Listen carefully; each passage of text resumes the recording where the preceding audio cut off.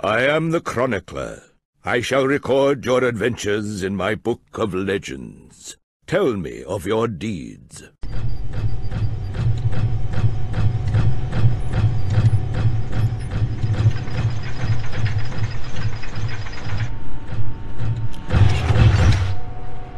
Sets Oscar sensor into a metal plate. You wave your robotic eye to the plate, hoping the rest follows on happen. First, you're already sweating from the machine appears activity. But when the window opens to a reverse creek, you glance around the deep rumbling through the bunker, not checking in on anything. However, so far it's quiet, so it's not going the distance. Somebody's under the how of the elevator used to get there. It matters not, ready yourself. Railgun, Wolf is coming to face you. Ha!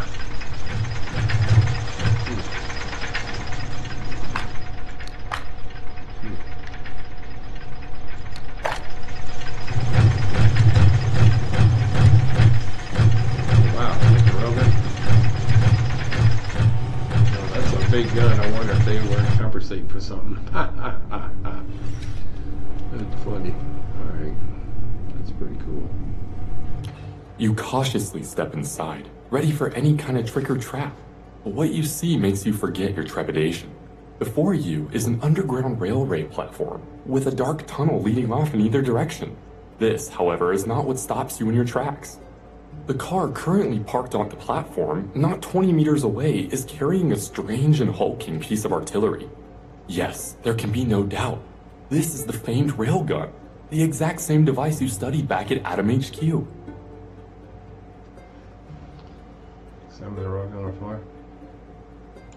The legendary Railgun is secretly anchored by steel cables to a specially designed car of an underground train. Hopefully it's still in working order. You're guessing it must be, given that the other tech you stumbled on in the bunker is more or less operational. As you're pondering the matter, the clatter of footsteps makes you spin about. Who's there? Soldiers clad in special armor enter the underground station. One of them doffs his helmet, Minister Voronin himself. It seems he's the leader of this detachment. His people take up strategic positions as you wait, studying their every movement. Astonishing. The old man whispers, bewitched by what he's seeing.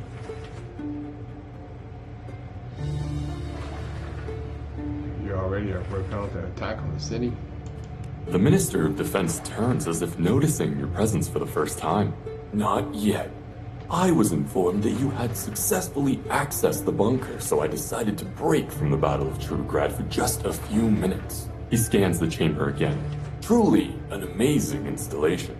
Built to last for centuries. No doubt you come here to help me? No, not really. Voronin exchanges a quick glance with his subordinates and assumes a creepily benevolent tone. A question, if I may. What do you need this huge cannon for? It has something to do with the theoretical menace posed by the Hesperus star, correct? Yes, except that Earth isn't a star, but an asteroid whose trajectory intersects with Earth. So I've heard.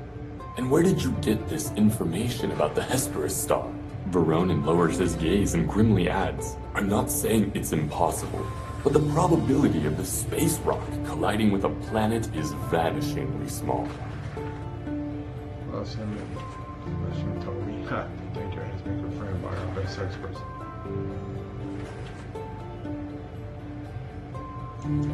Yes, we know this already from your radio communications. It's just... He pauses to search for the right words. The railgun is a dangerous weapon, yet you somehow managed to get to it, even in this nigh impenetrable bunker. You really think no warlord out there could steal it back from Atom? Plus, Voronin hesitates again before continuing in a steely voice. How can you be so sure that some corrupt member of your organization won't use the railgun for his own selfish goals? Well, that's always a risk, no matter undertaking. Let's get one thing clear. You're not going to hand me this invention over to me, are you? No. First of all, what makes you so sure that the danger to Earth is even real? Second, how do you know the railgun can counter it?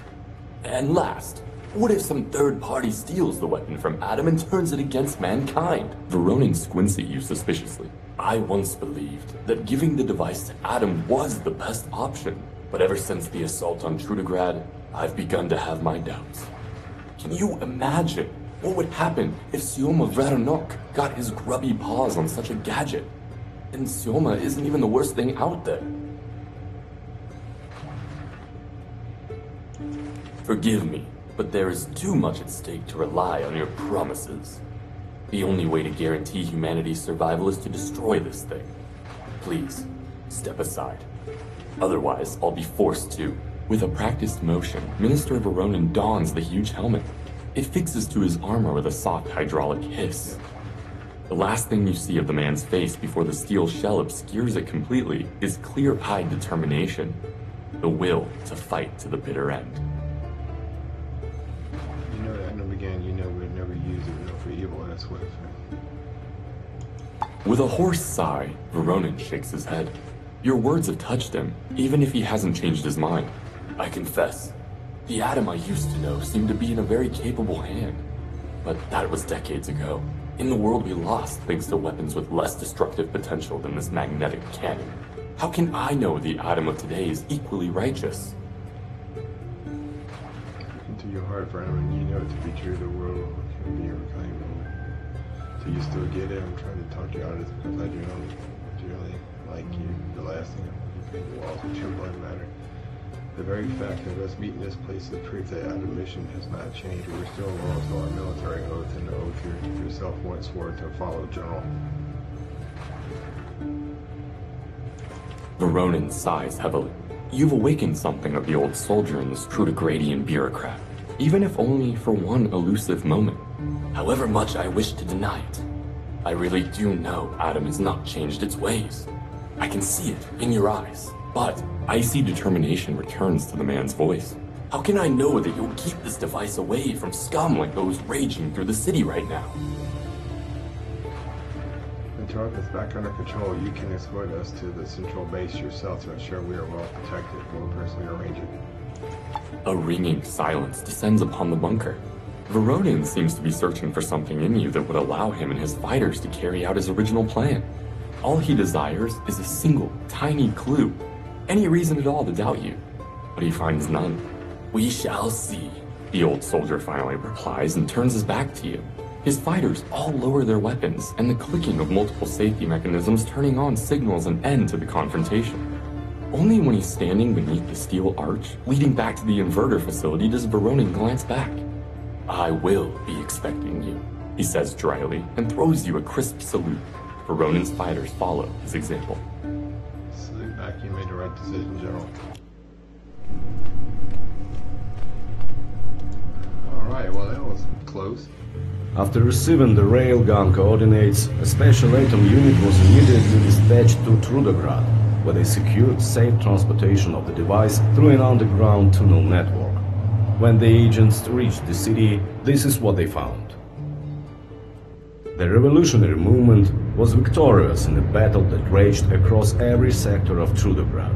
After fending off the northern menace, they quickly formed a new government made up of committee members and busied themselves introducing social, economical and political reforms. Their goal was the creation of a strong, expansive and internationally active Trudograd.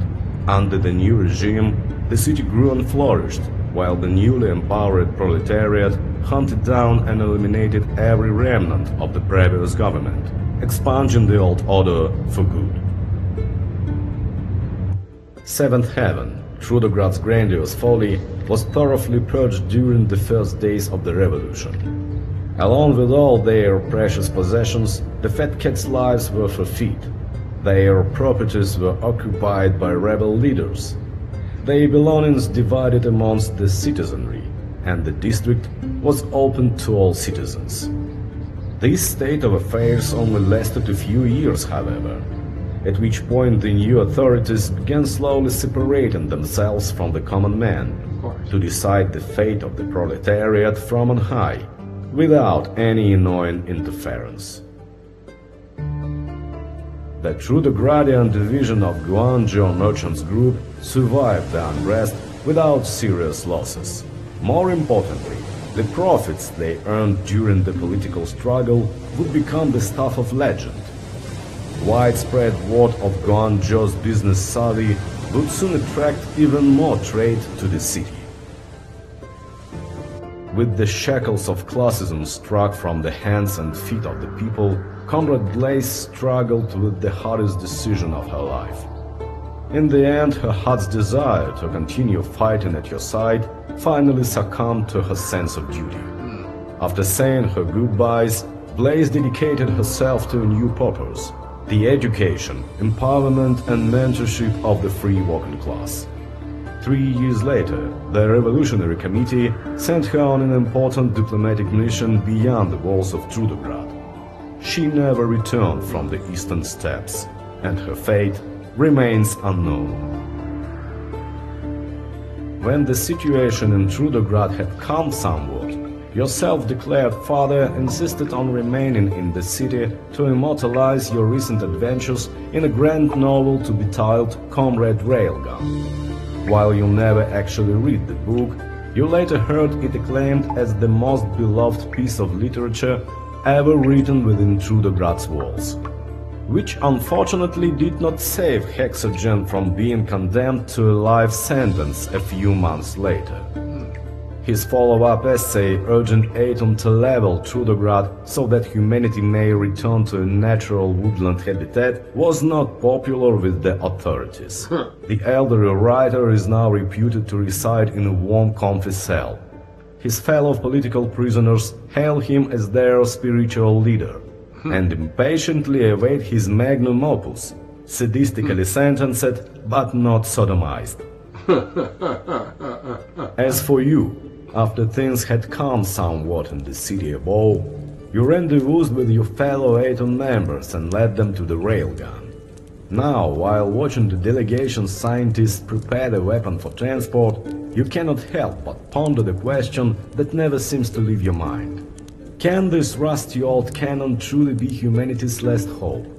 Or was the adventure which touched so many lives in Trudograd just pointless busywork? It seems your quandary must go unanswered, at least for the time being. The freight train is fueled and ready to go, but there are still some checks to be passed before the convoy rolls off into the underground network. With nothing to do but wait for deployment, you decide to spend your last moments warming yourself at a burning barrel. A man is waiting there when you arrive. Short, hunchbacked and raggedy, he entered the bunker alongside the Atom operatives, and is now warming his bones by the fire. His face is completely concealed in the depths of a voluminous cowl, yet somehow you know he is smiling. Huh.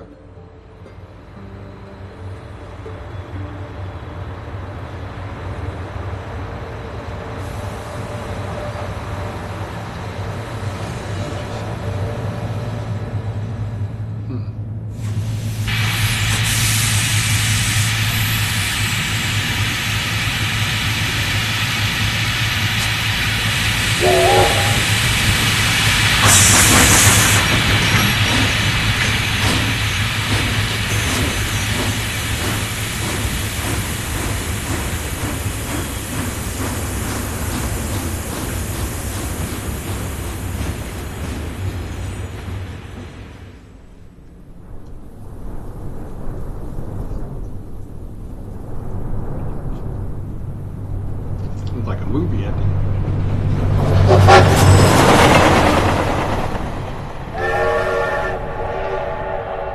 Into the sunset.